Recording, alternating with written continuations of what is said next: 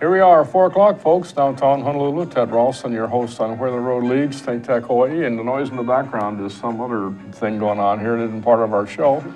Anyway, I just wanted to welcome our audience and welcome our guests today. Right out of Central Casting, we have Bruce Parks, who represents Northern California in maleness. Is that what you're here for? Yeah, yeah, something like that. Okay, all right. And Ray Tsuchiyama from right down the street in the National Disaster Preparedness Training Center. That's actually, being more serious, these two guys are here on this show for one reason. They both represent organizations that have the most unpronounceable acronyms ever invented. NDPTC for the National Disaster Preparedness Training Center, right there. That's he has it written down so you can look in the mirror and figure out what it is.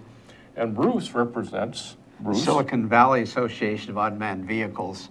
The Silicon Valley Association is one that is focused primarily on the development of small commercialized drone systems. Drones. Now that's an unusual topic for this table. We probably talk about it 3 of the 4 times a month that we have a show here. Normally we have equipment on the table, we have pictures on the monitor or something like that. We don't have that today because of the pace of activities this week, but the Association of Unmanned Aerial Vehicles Systems. AUVSI. AUVSI, Association of Unmanned Vehicle Systems International. AUVSI, NDPTC. Gentlemen, meet. Thank you very much. We'll make this simple. Right, and this is actually, you guys bookend the whole game of unmanned systems. On the one hand, we have AUVSI, which represents the manufacturers and academia and such as we go forward in design development. And then Ray, on the other end, at NDPTC, represents the high-end user here, which is the folks involved in public safety, disaster operations, disaster preparedness, which is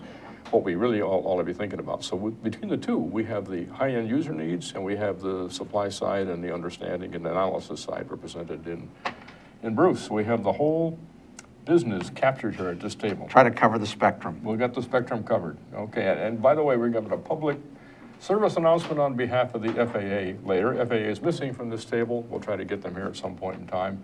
But as you know, and by the way, I'm breaking the rule that even Missouri won't let me get by with, which is the monologue rule, the no monologue rule we have. And anyway, there's been a lot of activity in the FAA, as we all know, and we're going to use this show to bring forth information from them to anybody who might be watching that has an application in place or has an exemption. So the reason we're here, this week we happen to have in town, through Bruce's sponsorship, tell us about what happened this week and what it was all about. Well, you know, I was here with a group of folks representing the first international drone racing championships that we are hoping to bring to Oahu in October, mid-October of next year. We were initially over on the island of Lanai, and we were looking at various sites there. And then on Tuesday and Wednesday this week, we were out at Kualoa Ranch, and we were looking at how we could use that to create the races and to create the interest in the drone industry from the racing perspective. So drone racing is really the top end of the whole business, isn't it? I mean, that's extreme performance, extreme hand-eye coordination. Everything's extreme in that game. Yeah, it is. I mean, you know, we actually had, the truth is we had, you know, many of the world's greatest pilots with us as we explored these various possible venues. Scott Refsland was the one that he's a PhD from Berkeley, wonderful person, who's really kind of led the charge on creating the drone racing championships. We held the very first United States drone racing championships in Sacramento in July. I'm from Sacramento. And I started through the AUVSI, the Silicon Valley chapter, working with Scott to try to help develop the drone racing systems. And so that's really why we came to Hawaii for this week, to make sure we could create a venue that would work for the drone racers, and as importantly to introduce it to the state of Hawaii, and hopefully attain some really nice partnerships. So why, just a question, so why Hawaii? All the way from California to the middle Pacific, the string of islands. What are the advantages to really do a UAV drone contest in Hawaii? What does Well, what does that mean? there's one very simple one-word answer to that question, and the answer to that is Hawaii. I mean, you know, the venues here are staggering, and of course we were out there at Kualoa Ranch, and we were racing up and down those mountains and across that valley, and it, you know, as you all both know, you both live here, I don't, but you know, just the vistas are staggering, and so we hope to do something that's very unusual, something that really has broad appeal. We hope to be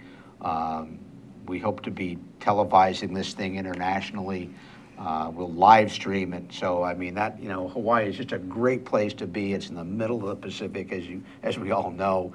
We can draw from the mainland, we can draw from Asia, we can draw from Australia. So it's just sort of a central point for all of us. Right, right. And the thing that I found interesting, and not having seen drone racing before, although a practitioner in the drone technology for a long time, was the intense level of awareness and appreciation and understanding that the drone operators had through the visual connection with the system, through the goggles, instead of looking at a screen or instead of looking up in the sky at something. So the whole issue of making decisions in a rapid, dynamic, changing environment, which is what racing's all about, it really was instructive for me to see.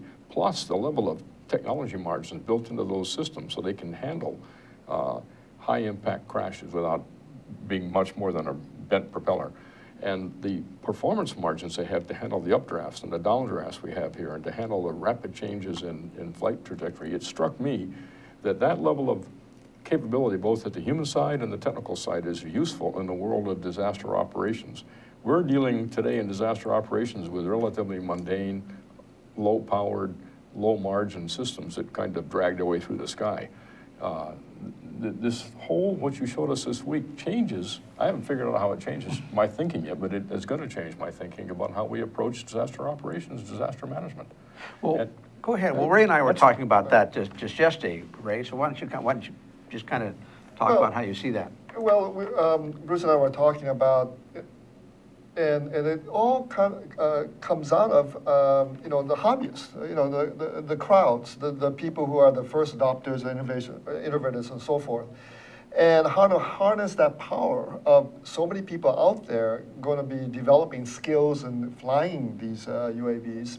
And at the same time, trying to come up with a way of certification or education or training to connect them to emergency management and the needs for IC, the incident command people, and what kind of visual imagery they need of an incident or event and so forth. So there's a growing number of people who are going to be in this game or in this sport and so forth, and that's great. But how to get them identified as the local, you know, people in a certain part of a island or city that can be kind of like an army, kind of like going in there after a natural disaster and becoming the eyes and ears, literally in the sky, for the early responders, the emergency managers. So what you're saying is that the racing motive will generate a lot of interest and a lot of capability and equipment that people have experience and training, and that could be put to use in the disaster management operations if we could properly harness it, manage it, control it, keep it going positive where it makes sense and keep it out of where it doesn't make sense. You wouldn't want the people to become the first responders to become the first victims. Of course. So we have to be careful about that. Yeah. But they're out there with the technology. They would know more about it, and also to connect them in a way so that they get certified. What are the needs of incident command? That's not being translated to people on the ground and coming back to them. So sometimes incident command really don't know the technology also, what's out there and what can be delivered back in imagery. So there's an intuitive kind of interaction there that has to take place, and I see a great, like a crowdsourcing kind of project in the future, and to make two camps that are right now disconnected come together and really help out. You know, and we're leaving Bruce out of the conversation. You're just No, Ray and I no, talking right now. no, Bruce, that's... what I, you know, just following up on what Ray said, in my mind, again, the performance margins we saw in the racing systems you guys showed, the performance margins are so extreme that you can handle 25, 30 knot winds without even thinking about it. You could probably handle 50 knot winds. And if we don't make our disaster systems tolerant to 50 knot winds, they're not useful. Plus, with all that performance margin you have the ability to operate with very precise positioning and handling. And when we're dealing with search and rescue or dealing with identification of individuals or something, that level of precision may be needed. Also, to get inside trees and around structures and things, that level of precision is necessary. So what we saw, I think, has a technical level, a whole state change above what we've normally used to in terms of the ability to get in there and get the job done. So how this can be put to use, and Ray mentioned the Incident Command Center. We're so centralized how we operate incident management that we don't allow that front end to have all that information and that rapid development. We have to think of a whole new way to handle EOC operations in order to take advantage of. Well, in some ways, you almost need a 180-degree reversal. But you know what I was saying to Ray yesterday is the innovation that's going to come out of this technology is really, you can only describe it as profound. And nobody really knows which direction it will go, or no one knows precisely what will come from that.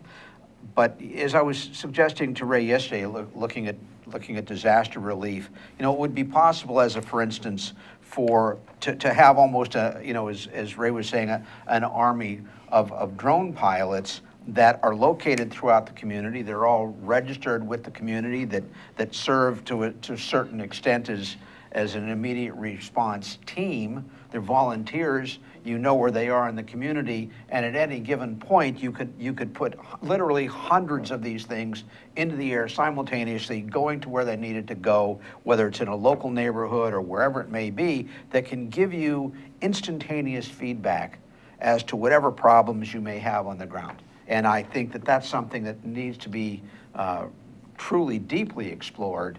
And I think people would become engaged with that, to have the ability to really help their communities.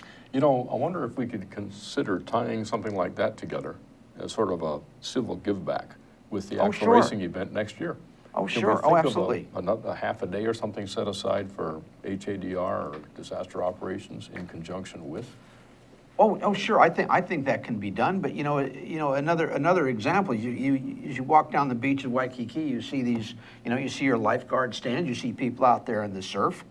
The truth of the matter is, if a lifeguard saw something out there in the surf and they needed to get to somebody that was in distress, they could throw a drone out there and drop a safety vest in seconds, whereas it might take, you know, too many minutes to get to that person. So that's a very limited search and rescue, but that's a very important one, which can be adopted. And the performance margins, I'll say it again, that you guys showed yesterday, these extremely high performance systems have the ability to get out there very fast, get the information and get back, and then with that performance margin, slow it down, but carry that life vest out there. I mean, that little system has a lot of potential. Well, the ones we're looking, you know, as you know, Ted, the ones we were looking at, they're about the size of a dinner plate, but they can travel somewhere between 80 and 120 miles an hour. I mean, these things are fast. Right. I mean, they are extremely fast. It's like buzzing bees. Yeah, they are like bees.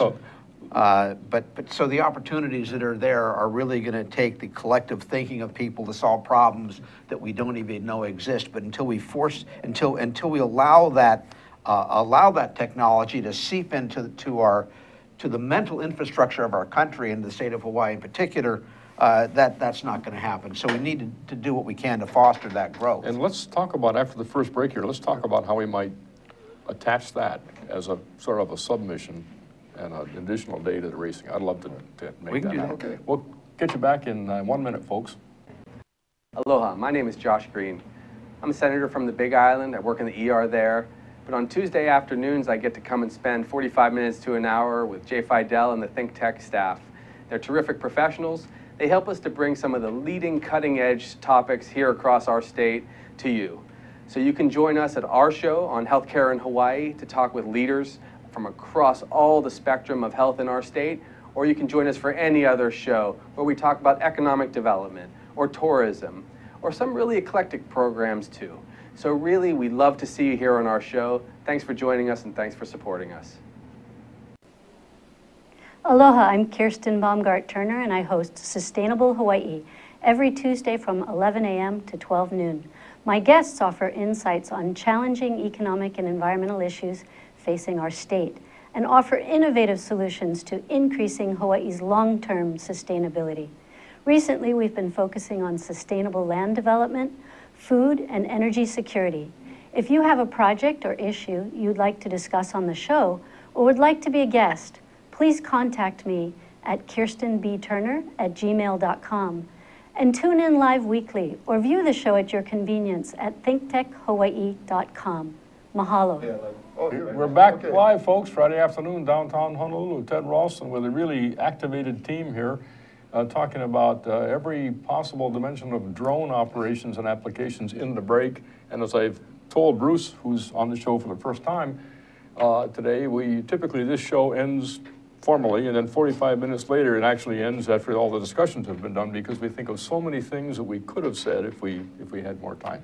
Anyway, we're welcoming in Bruce Parks from the Sacramento unit of AVUSI, and he's here assisting in the site selection of a site for next year's October 2016 International Drone Racing Competition. I have a question. You're emphasizing that you're part of the Silicon Valley chapter, right? Right, Yeah. that's correct. So what makes being a UAV club or association based in Silicon Valley different from other clubs? I mean, is there a synergy with the high-tech companies there, with the Googles and Yahoos and so forth? What's so unique, and you can? Are there any other best practices or takeaways for Hawaii?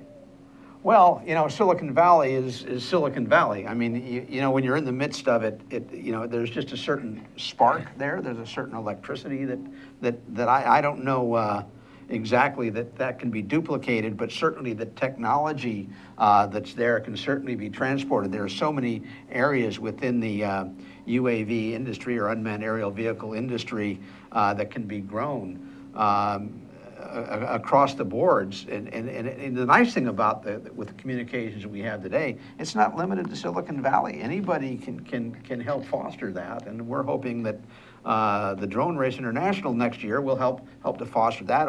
It will give people, you know, a different look at the industry. You know, people think of drones and they think of, you know, armed drones, they think of warfare and so forth. And you know, this is when you take a look at it from this perspective of a race. It's a completely different thing. You see them as fun, and you know, all we're doing is what humans have always done. No matter what it is, we're interested in speed. You know, we want to race, whether we're racing karts or we're running miles or whatever. There's something about inherent in human nature that people want to race, and so we're gonna race these drones out here in Hawaii. And I think a race, you know, in Hawaii will be a great venue to bring. We may have a technical difficulty here momentarily, folks. I think, Bruce, you may have lost your mic. You may have. Hi, my name's Cindy Matsuki, and I host the show High Growth with HTDC on ThinkTech Hawaii. This is the show where we talk about all things tech, innovation, entrepreneurship, and manufacturing, because there's so many things going on in Hawaii and more people should know about them. So this is the program that you can come and find out about all the things happening in Hawaii. And this show also airs on Olelo 54 along with ThinkTech Hawaii. And it broadcasts live every other Tuesday at 3 p.m. So don't forget, check out the show Tuesday, 3 p.m. every other week. High Growth with HTDC. Thanks. How's it? I'm Damon. I'm Joe. And we're the Lola Brothers. We are the Lola Brothers. We are the Lola Brothers. Hey, join us each week where we'll have wacky animations and adventures, and you'll get to hang out with one of our amazing friends. We'll talk about music and what Life else? in general. Life in general. All right. Current events. Current events. Technology. You can tweet us at ThinkTechHI. Tweet us. We enjoy it. And every Thursdays at 5 o'clock. Thursday. Join us. 5.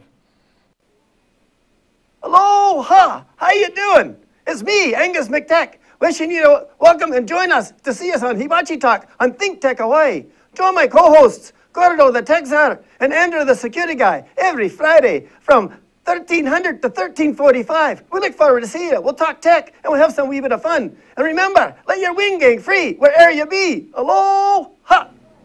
Back here Friday afternoon, folks, downtown Honolulu for the last segment of our show. That was a bit of a surprise we had here. Actually, we ran a test on the technical staff here in the studio to see if they could diagnose a problem we had created, and they successfully did it, and we're now back online. So once again, we have Bruce Parks from Sacramento and Ray Tsuchiyama from right down the street in NDPTC, and the incredible conversations going on regarding the value of not just drones, but drone racing, which is, and by the way, I must say that the word drone racing really understates what drone racing is all about. It is the nexus of technology, communications, intelligence, motivation, and miniaturization, and good attention to the engineering that makes this all work.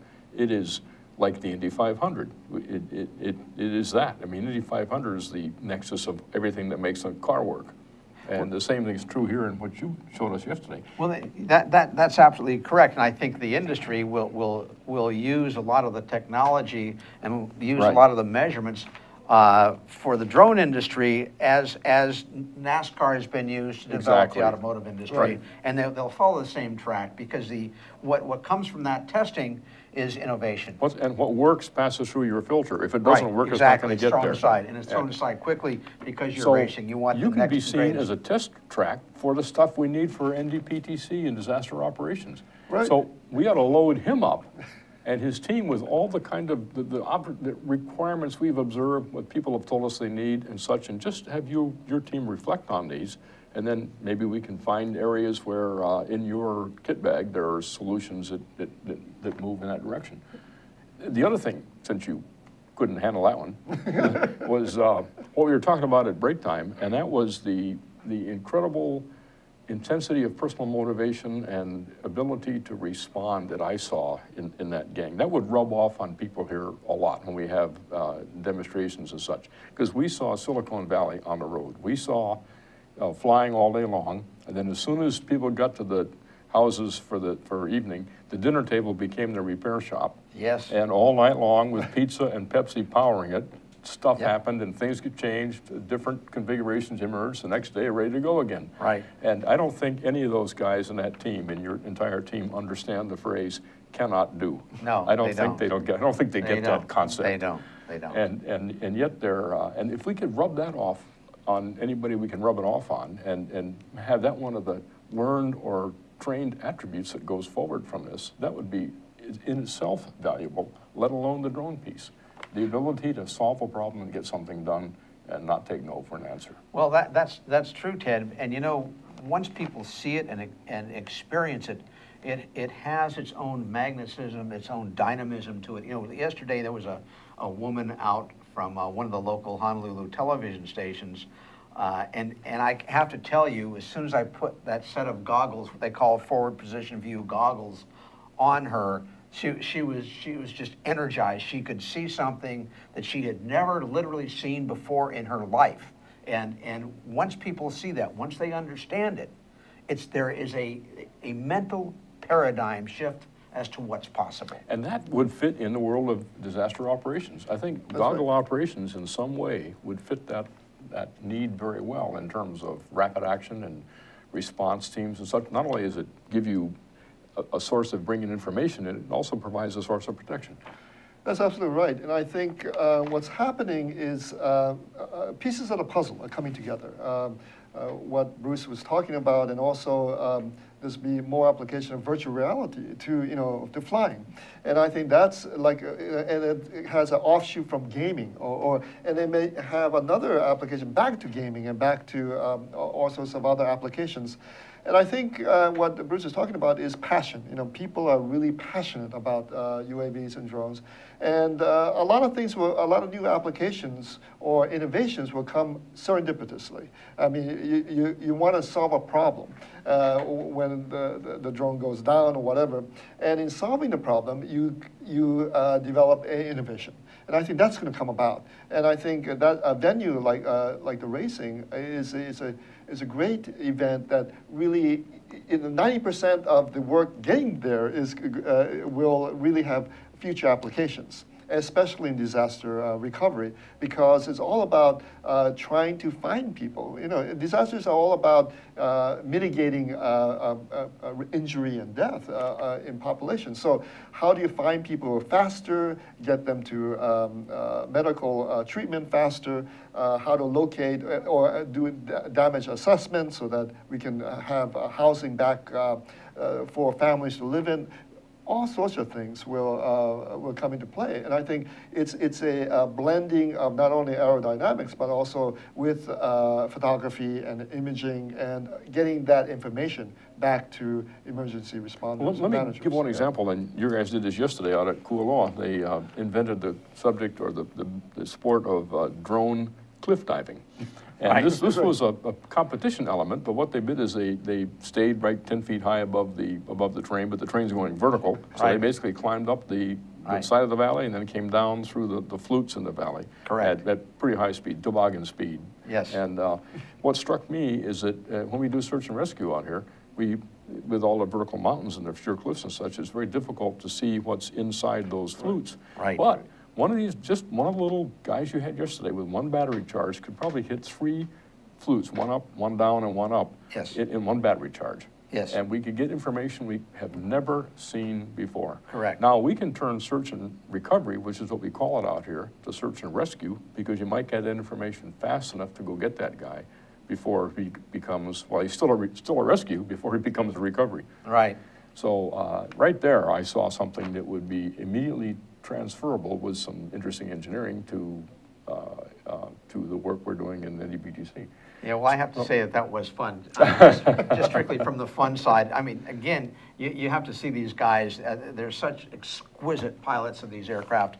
But to see those things screaming up the finger of one of those mountains, getting to the very top, spinning around, and then shooting down that channel at 100 miles an hour plus, it's just, you just go, wow, that's really something to see. Probably 10 feet off the surface the whole way, right. Which means you're going to pick up down to a quarter centimeter what's in there with the camera. Right. Now you combine that with high rate feature extraction like our friends at OceanNet have right down the street, who can look at the video at 10,000 frames per second and pick out features. Right. You have the immediate ability to get computerized analysis to give you clues as to where there is perhaps something, especially if you put infrared in there and you pick up the heat signature. So there's the development beyond, but you showed us the starting point, and to me it's just a game-changing perspective in so many ways. So talking, as we were talking at that last break, about how to conduct or create a community-based event that attaches to the racing as a component of next year's activity. I just think it would be, if we could pull that off, even if it's just a virtual the first time where we get people together, we don't actually fly, but talk about how we might fly and how your flyers with your equipment would solve the problem versus how we solve it with our conventional approaches would be instructive, and it would bring us all together. I think that what's interesting about the industry in general and racing perhaps even more particularly so, is that it's a true collaboration. I mean, these guys are competitors. I mean, they really are competitors, but there's a camaraderie among them that you really can't describe unless you see it. And it is collaborative. I mean, they will sit down and help a competitor fix his aircraft. They will talk to them about how they fix this or fix that, even though, you know, an hour later they'll be out racing against one another. It's more the spirit of it. And that's what people have got to understand. They've really got to see the opportunity that this technology presents, and also to see it from the perspective that the solutions are different than they have been in the past.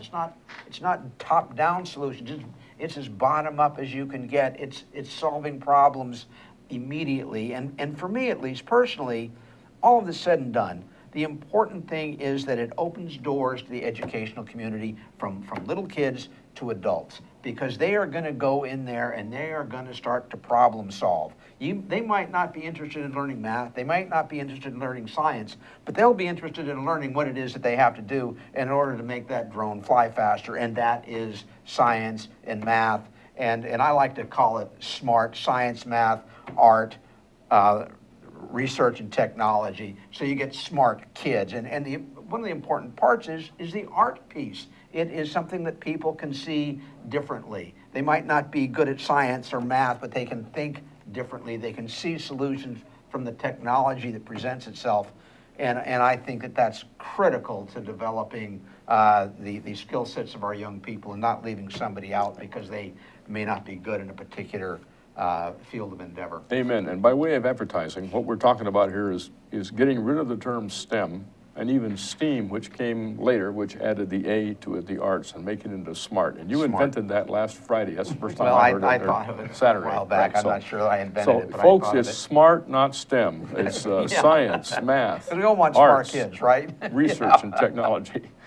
And the arts part is so essential. I mean, expressiveness is art. Understanding how to do something with what you got is art. That doesn't normally fit in the STEM construct. Well, and if I can say from an engineering perspective, everything that we in engineering and technology have was basically swiped from the arts prior to. Right. That is the terms force, the terms energy, power, those kind of things which we have specific calculations on in engineering were actually swiped from metaphysical narrative in the days gone by when they had some meaning, but it wasn't clear what they meant. It had some human-oriented, art-oriented meaning.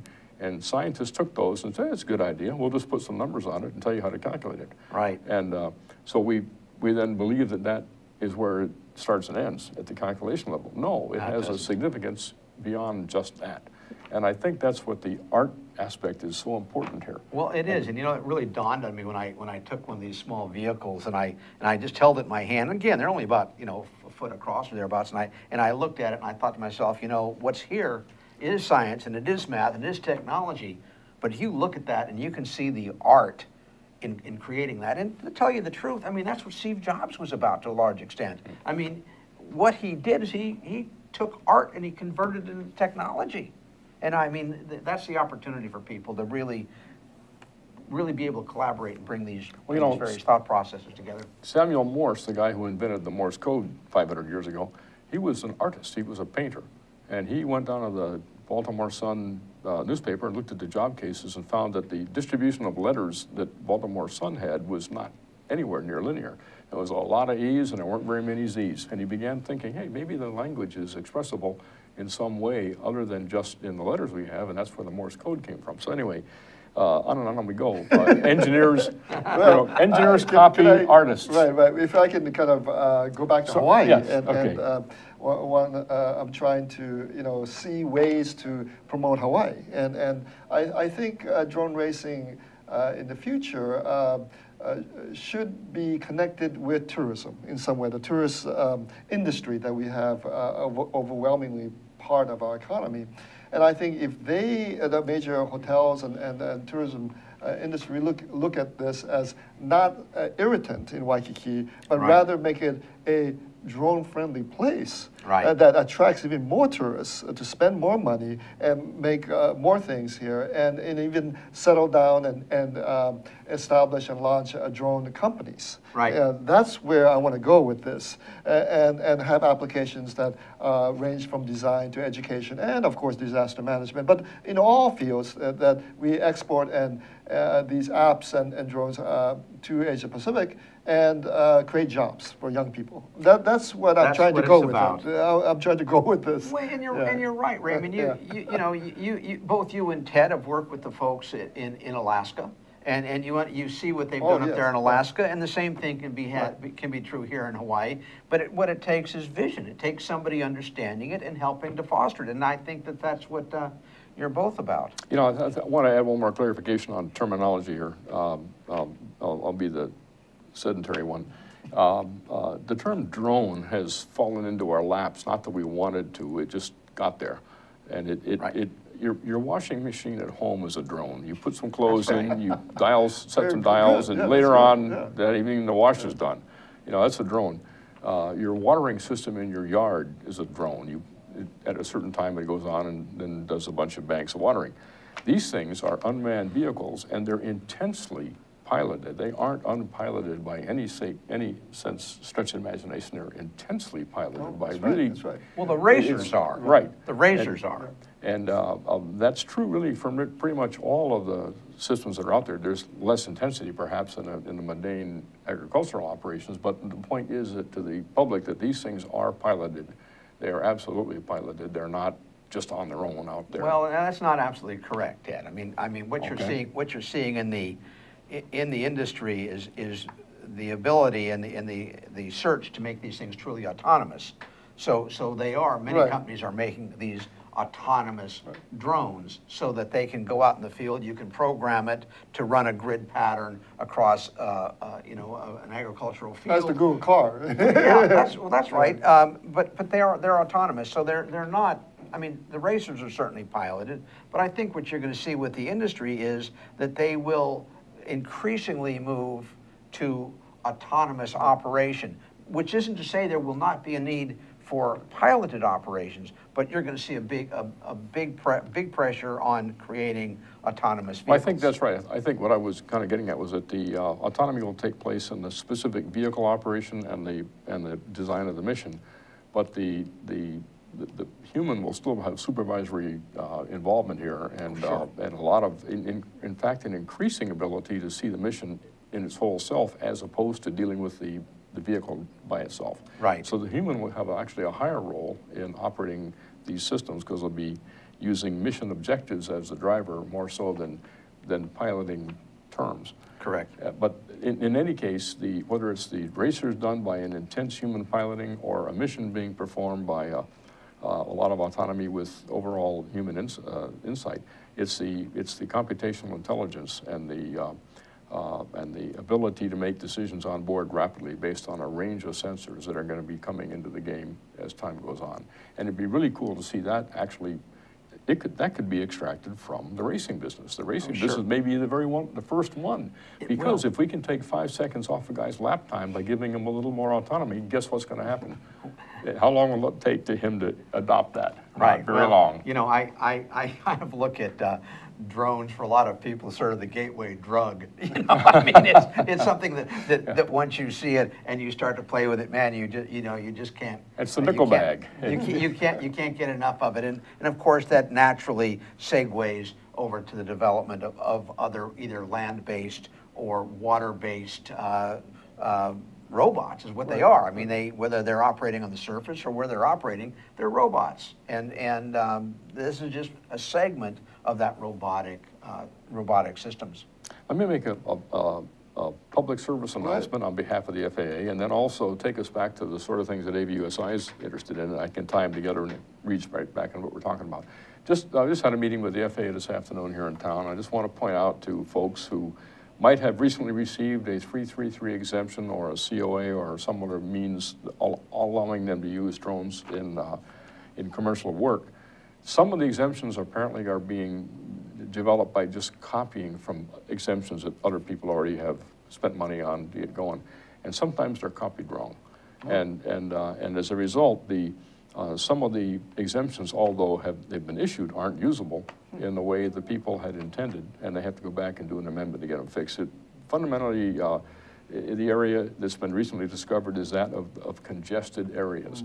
The rules of operation in congested areas have large setbacks in terms of lateral distance and altitude of which you can operate. And if you don't ask for an exemption from the most stringent of the congested area rules, then you're stuck with the conventional operation, which means you have to remain 1,000 feet above and 1,500 feet laterally from an area. If you're a wedding photographer, that isn't going to be a really cool thing to do unless you want to take a picture of the whole Pacific Ocean. Right. And I think the essential misunderstanding is by the people who've been filing for these exemptions is congested area is an FAA formal definition. Right. And it's right here on you can focus in on the chart here, it's right here on the chart. Anything in yellow is defined as a congested area on the sectional chart.